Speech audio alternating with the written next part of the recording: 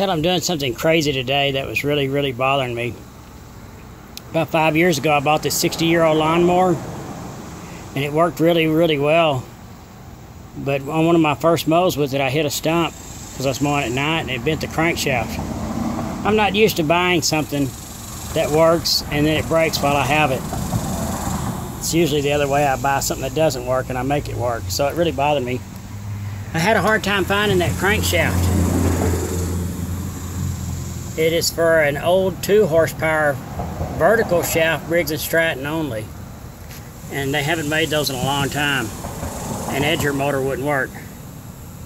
A friend of mine on Facebook found one listed on eBay, finally. And I bought it, and it came in the mail, and it has a nice crankshaft.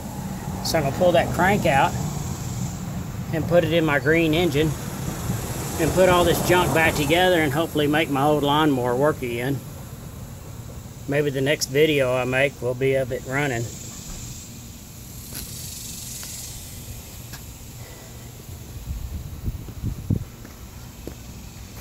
I sure like that old lawnmower. No safety devices. You could leave it running and go inside and do whatever. I hope this fixes it. It should. Something different. Who else is excited about making a 60-year-old lawnmower run except for me?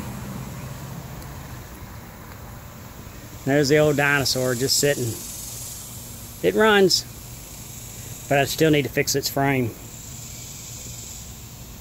Anyway, stay tuned for hopefully a running video. Thank you.